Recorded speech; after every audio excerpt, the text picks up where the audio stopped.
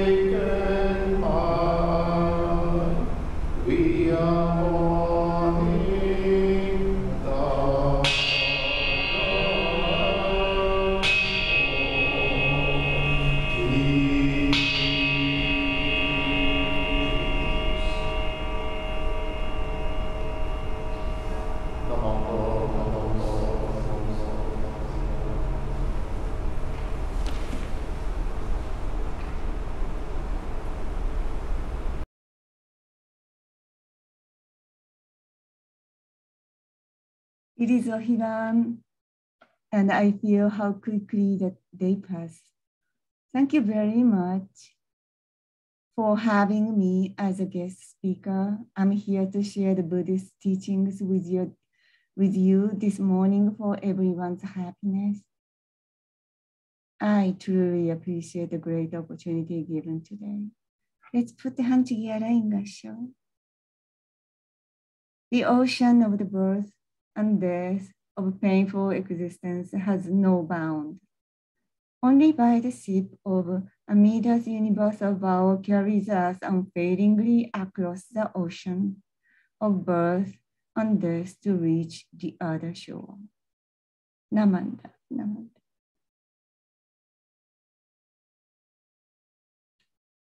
You find these hymns, it is called Hymns of the Pure Land. I love this hymn. Today, we are observing the Higan service. Most of you already know Higan means the other shore, the shore of Buddha's land of enlightenment. You probably heard of that a million times. The Buddha left us with many teachings. The essential teaching is life is suffering. Probably heard of this phrase. But what does it mean to us? How can we apply this teaching, life is suffering, to our everyday life?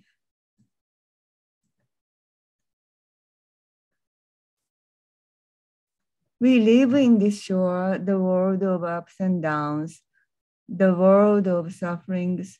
The teaching of the Buddha guides us to reach enlightenment from the world of ups and downs. The Buddha said, awakening to wisdom and compassion is the key to being enlightened. We often talk about the other shore compared to this shore. However, we seem not likely sure how we get there. In the world of ups and downs, our emotions depend on our imagination or expectation. We are always on the emotional roller coaster. One day we may be happy, one day we may be disappointed. So expectation and emotion plays a significant role in our life. Buddhism teaches us to keep our emotions as neutral as possible. By doing so, our view change.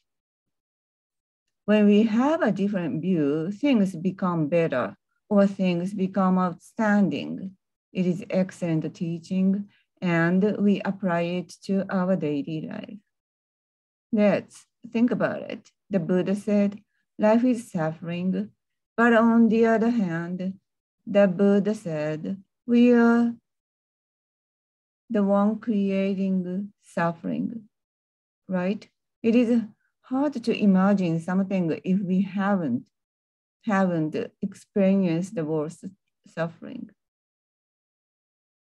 Let me share my suffering with you. My webcam stopped working 10 minutes before a meeting the other day. Actually, it happened today as well. But as soon as I found it wasn't from the computer crash. So it wasn't so bad. Then last week, my computer froze when I clicked the Zoom link 5 minutes before a meeting with Hasebe Sensei. To this morning, again, same thing happened. I feel so sorry. I thought probably she was so worried. And I could not reboot the computer. Okay, things are getting worse, I thought. But my computer wasn't completely dead. Hopefully, I can finish the Dharma talk today.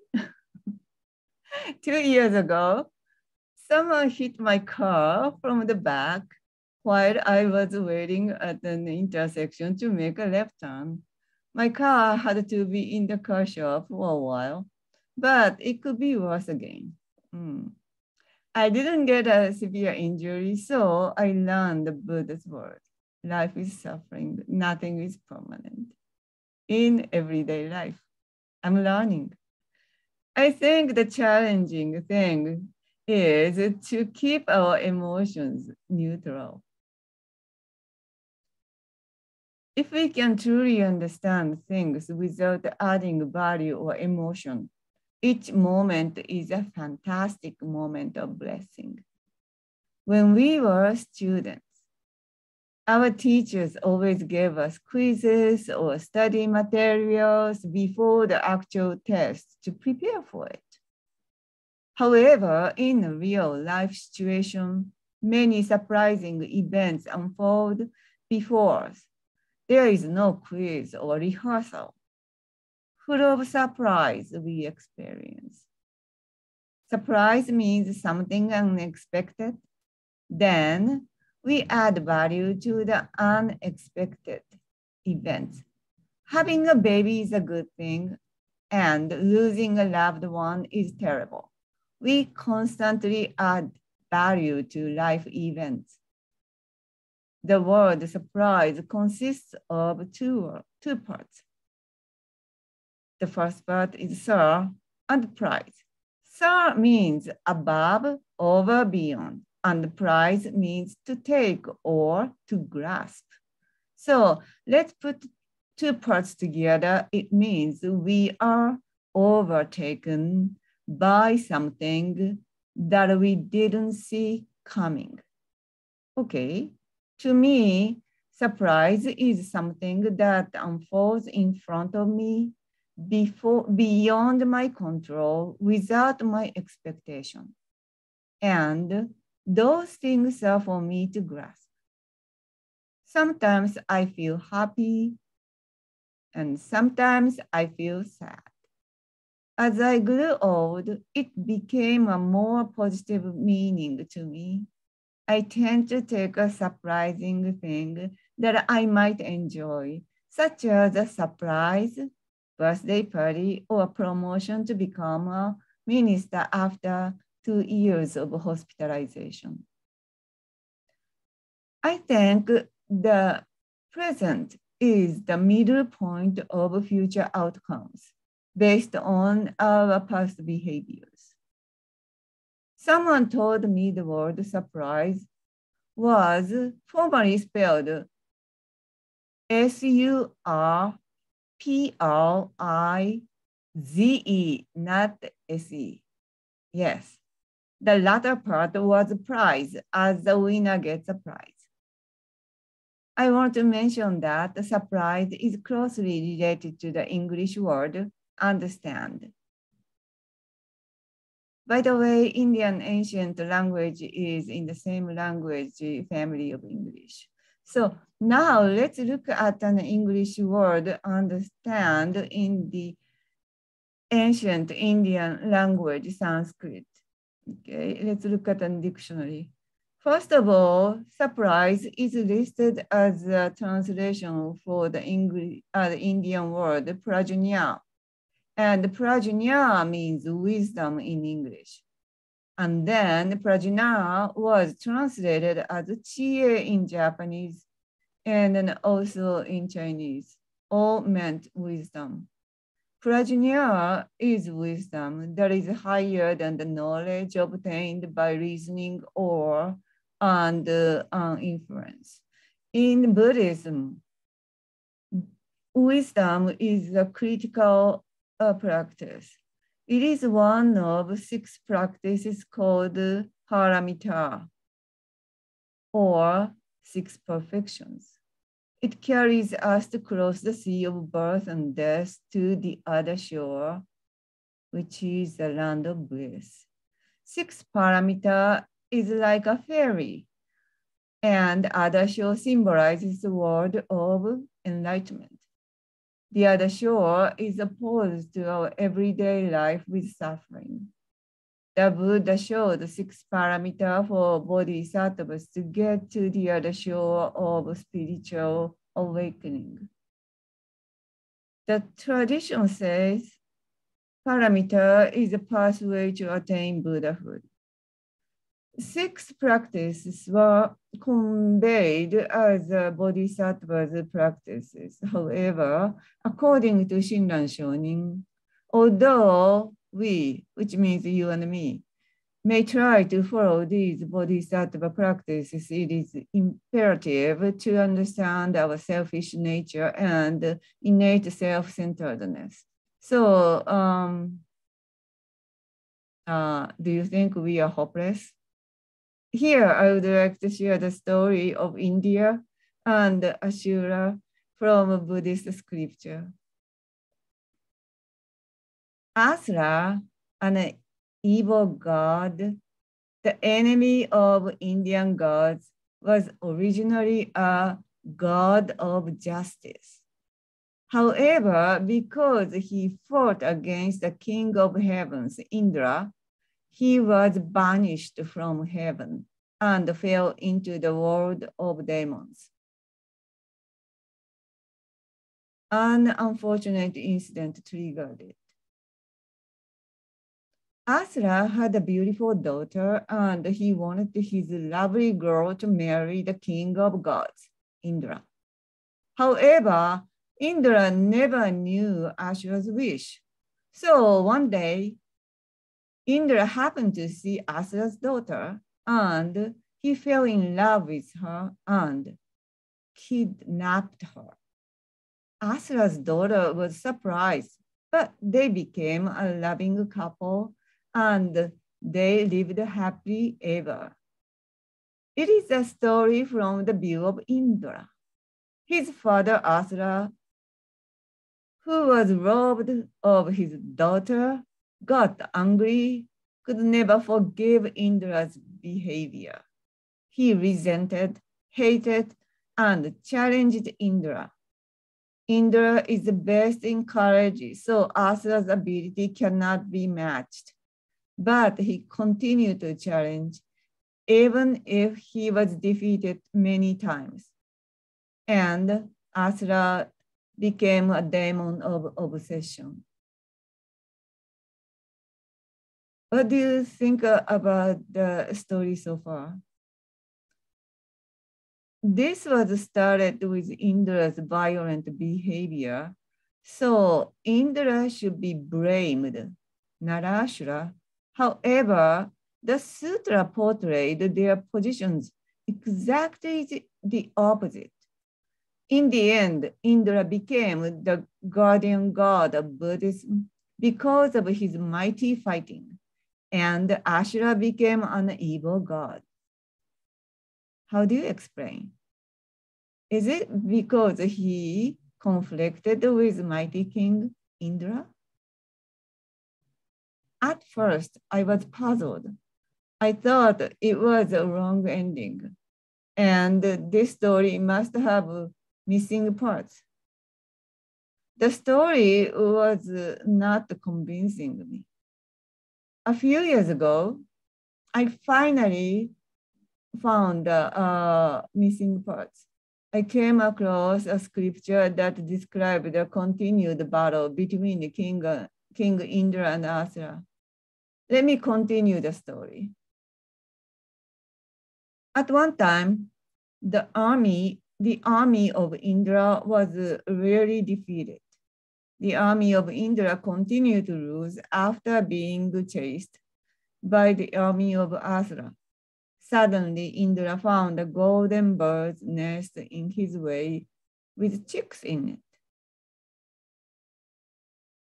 If he let his chariot go as it is, these chicks will be trampled under the wheels. So Indra ordered his entire army to stop and head toward Asura. Asura was the one surprised. Suddenly, Indra's army started running towards his army. Asura thought Indra had tricks, and thus Asura's army ran away. This story strongly emphasizes Indra's compassion for little lives. When we fight, we forget our compassion for weak and small beings. When the battle is justified, the human mind becomes unbalanced and insensitive. People tend to accept having one of too few or 100 victims for justice. As fighting develops, people realize the number of victims increased to thousands. Indeed, justice was on Asura's side at first. Everybody understood his anger when his daughter was kidnapped. However, the moment he lost his mind with resentment, he became a prisoner of his anger. And then he lost a compassionate heart for all living things. Since then, he has dedicated him to revenge. In the beginning, Asura was a god of justice, a happy father of a beautiful daughter, and Indra was a naughty wild god. Asura lost his rational mind because of his anger, and he even lost his ability to think. Asura couldn't think. He might have behaved poorly like Indra under the same situation. As you can see, Asura justified himself to fight driven by his anger and then lost all his compassion for others. He naturally made himself into an evil being. No one sent him to hell. He put himself in hell by his deeds. Let's look at King Indra. Indra misbehaved at the beginning. He was barbaric and kidnapped the daughter of Asura. But later, Indra regained compassion in his heart. He restored compassion for small and weaker living things.